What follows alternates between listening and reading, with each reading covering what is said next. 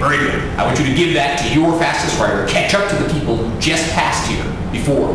Tell them to tell the people back in Baclavia that we need reinforcements. I want them to double the number of soldiers that are coming through here as soon as possible, and then send as many people as they can soon afterwards.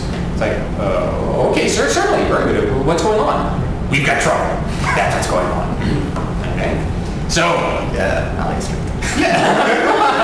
Very good, very good. Business-like. Yeah. So, let's make our way as quickly as we possibly can to Gateway, and then we'll try and settle accounts and make sure everything's okay there.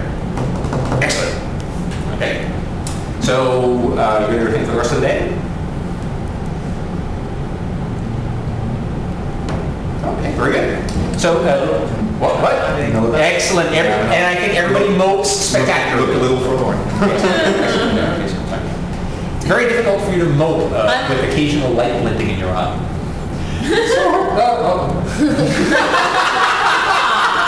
I'm so depressed I just started gorging myself on rations. Yeah, excellent. And then you're like, yeah, you know, I can eat so much. Now the police are not here, I can eat twice as much. No!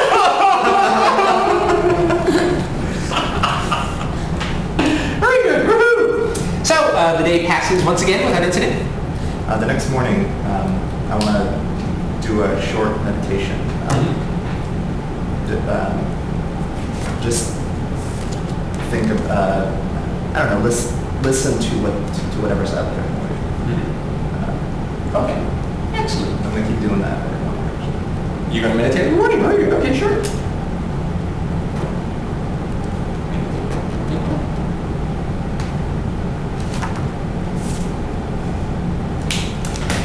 Anybody else want to do it? No, there was. This is what I'm thinking. I'm not going to do it yet. Yeah, sure. This was to be expected. Thank you very much. This is far from me now. Right? Yeah, exactly. While he's doing his meditation, I'm just going to do a con. Very good. Very good.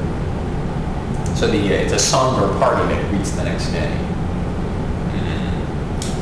So the next, which is a shame, because the next day is bright, beautiful, sunny, almost summer-like weather.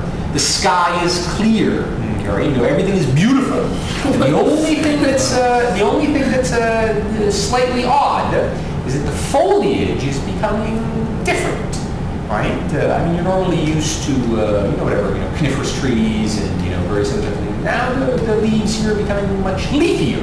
Or broader, type of thing. You haven't seen any trees like this before. Okay.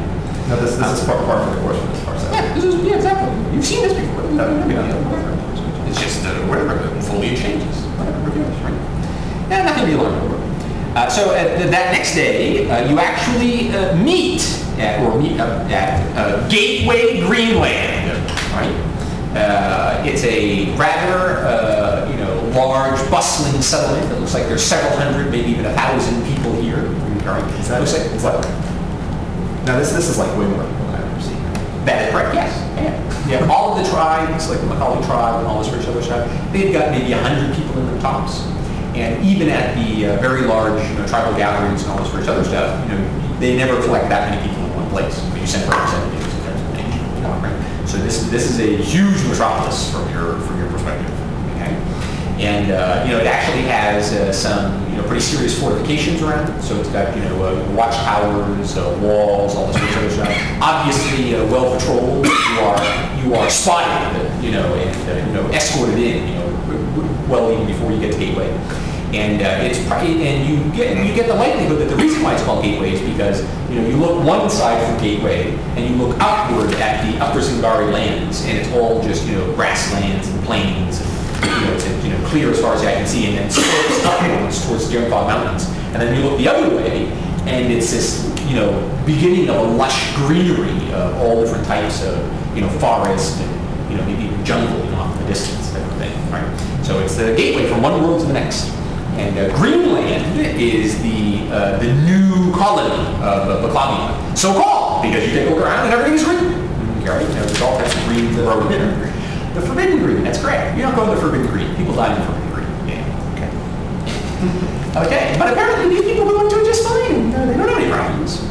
Well, I've heard that some of them die anyway. Right, yeah, exactly, yeah. So, when you arrive at, Gateway, Strick is immediately, whisked off, to talk to a bunch of different people, doing all types of stuff. Barnaby Lewis? No, Barnaby is refused. Barnaby does not go to Strick. Right? And Jeremiah instead is with you and says,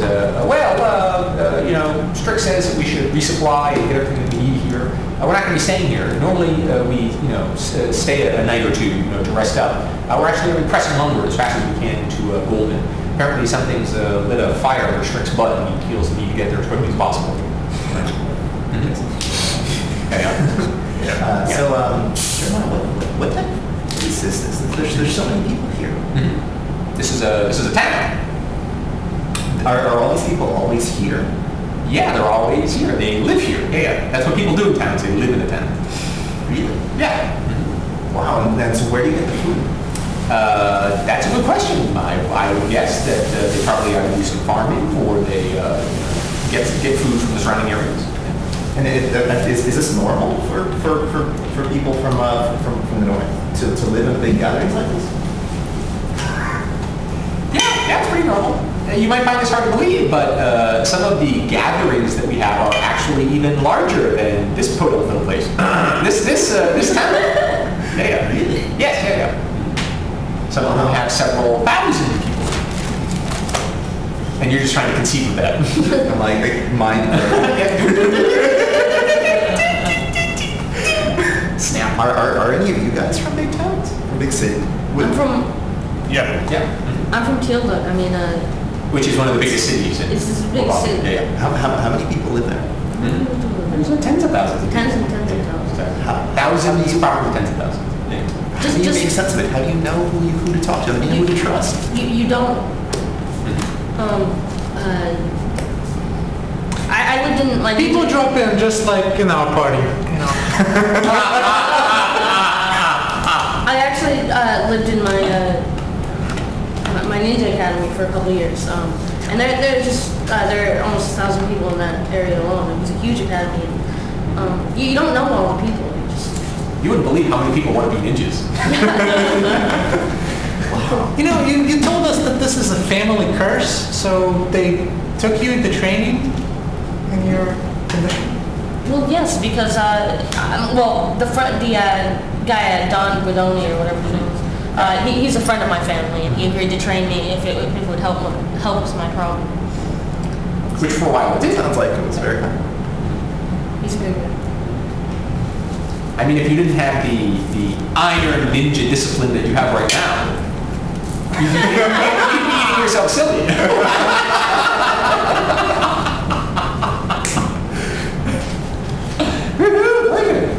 So, this is the opportunity for you guys to pick up any supplies that you might want. Anybody aching for something? Everybody has money. Very good. Yeah, I'm Master Jeremiah. So can I buy things here? Yes, you can. Yeah. Okay. And where do I go to if I want to buy a cloak and a dagger? You would go to to the cloak and dagger store. Go. It's called Spy versus Spy. Yes. I'm totally confused. I'm like, wow, these people speak a weird tongue. Yes, Strange. Okay. Yeah, very good. Yeah. But he'd be happy to take you around to purchase all the stuff that you want. I'm gonna engage shamelessly and ask questions about everything. Excellent. What is that weird cart thing? I'm an 18-year-old female. I'm gonna go shopping. Yeah. You go, girl. Go. And I'm browsing in the weapons shop, and I see this katana. Oh God, I could have had this. Yeah. And I'm gonna buy it. You're gonna get a katana? I'm gonna get a katana. Holy frick! Okay. You have enough money for a katana? Yeah, I haven't spent any of the 100 gold that I get from. How much gold do you have? I have 62 coins to myself, and then Yaman Hasim still owes me 100. No, Yaman Hasim does not owe you 100. That 60 gold is including the 100 gold pieces that was already given to you. So you've already eaten away 40. I didn't start with any gold. No, you did start with gold. You started with quite a bit of gold, actually. I think you started, I forget what ninja started with, but it's something like 75 or something. Your bow costs a lot. Okay, yeah, the bow is a big ticket item, a bunch of other things. Okay. Big ticket items, right? So whatever you have on your character sheet written down is the actual amount of gold you have. So you went to get a katana. I'm just drooling on the side. Well, obviously you want the katana so much that you're thinking about taking the martial wielding proficiency for it. That's how much you want that katana. Okay. How good is a katana? Die 10 plus 1. And it gets plus 1 to all rolls because it's considered masterwork, even though it's not masterwork. Wow. Yeah. Die 10 plus 1. Yeah. It's a nice weapon, too. It is. What a pitiful And where did you find the katana? In the weapons store. No. Where did you find the katana that you're quoting these stats from? Oh, in the online, yes, I did. Here's a PHA. Very good. What? Got a tank? Shit. He has his hat. Okay. Oh, wow. Well, Nice. Jeez, why is it more people use it? Why I guess don't they're more people use really it? rare and it's an exotic proficiency. No, it's just martial agent. Oh, it's martial agent? Okay. And I have it. So you have Asian and martial agent.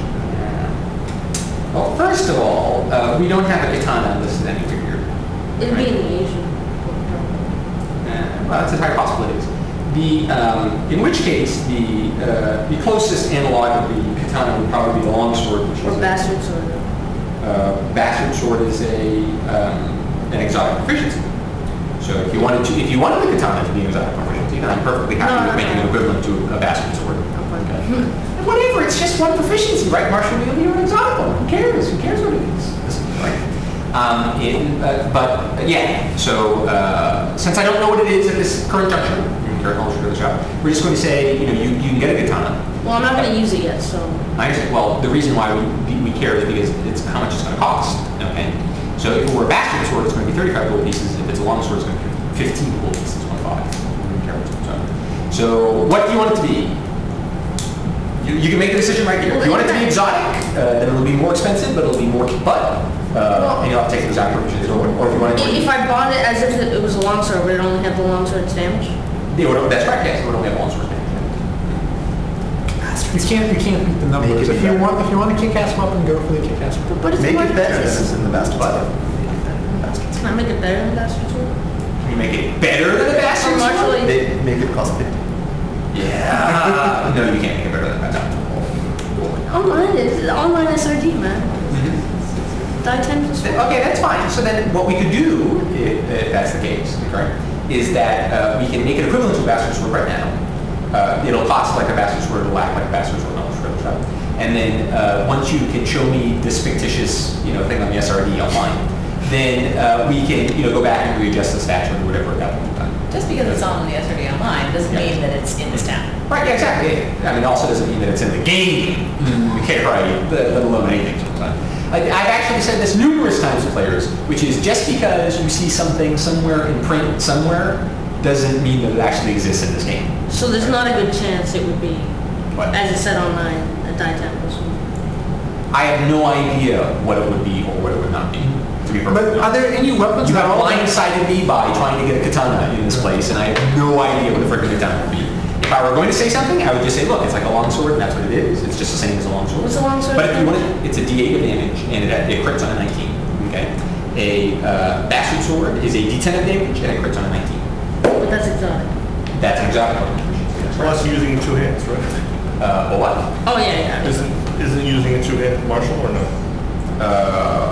I don't know. There's something freaky with the bastard sword. I'm almost certain of it. Well, with the bastard sword's I forget the freaking- exotic. I mean, not many people have the Asian preference here. I mean, the Asian's basically exotic because it's Yada yada yada. Make a decision. That's what we go with. If you don't make a decision, I'll make one right now. you make this. Very good. It's the same as a longsword. It's 15 gold pieces. Mark out 15 gold pieces. It's one item, and it does a D8 of damage. Better than a D6? Should have went for the exotic. Yeah, you should have went for the I exotic. got things up. No, It's not too late. You can still do it. Well, yeah. Bastard sword. But I appreciate you didn't go for exotic because then when you fall down, I can pick it up and use it. Right. Not that I would. A bastard sword is just wielded one-handed, okay, as an exotic. You know, I'm rooting for All it. right. It's too late now. The decision already made. Too late now. Come on. You have to strike while they're inside. Okay, very So good. you can't wield the bastard sword two-handed? No, it doesn't look like it. See, that's the old hand and a half sword. I know exactly Okay, what yeah. you're thinking. All right. And also those go. And sure, we can make a sword that can do that if you want to do. Well, no, I'm not really worried since I like the weapon I have. Well, there you go. Exactly. I like the weapon you have, I just can't pick it up. You really are gung-ho over this flashing steel thing, aren't you? Yeah. Flashing steel. Flashing steel. Okay. So, what'd you use it? Secret note, excellent. See, where I am normal, rogue, I would be stealing stuff now. I wouldn't advise that. Sorry? I wouldn't advise that. If you think you're in indentured servitude. But if I see it online that it really is a die 10, then you'll change it. Fortunately, I'm honest. No. What I said was we'll look at the thing online and make a decision then. That's no problem, right? See, sadly, when you have situations like this, you just have to make stuff up on the spot, and then you adjust afterwards. So Never surprise the DM. Right. Okay, very good. Yank check out of your butt. Okay, very good. Okay, so you buy a cloak and a dagger. Okay. How much does that cost?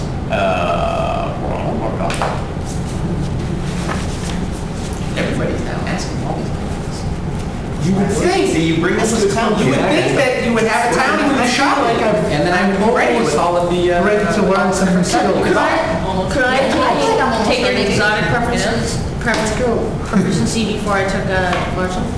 No. I think we just And actually, you don't even have access to exotic proficiency without martial. That sounds good. That's what I mean, we're So in ship, a right? cloak costs 5 silver pieces, What is it? and a dagger costs 1 gold piece. The real question is whether you can have the item. The packet. Yeah, actually, I was going to ask you about that. So, Is there anything else so that this is 4x8. Yeah. And then this is 1, 2. You're at 8, your total is 8, unless you change it. Does he need his armor converted? I mean, his money converted? Who needs money converted? No, you got gold pieces, silver pieces, and copper pieces. Just making sure you're trying to use the same currency we do. You don't have anything? Yeah. That's because you're broke. I see too. don't know what to You have no money. So the 100 gold pieces I just got nothing. No, the 100 gold pieces went to buy Bought Or stuff. change now. What? But we didn't Plus spend any 5 change. armor. No, you spent all of your money. I did? Yeah. Woo, You did all of this stuff, you spent all of it. Right on. And in fact, you actually have the unique privilege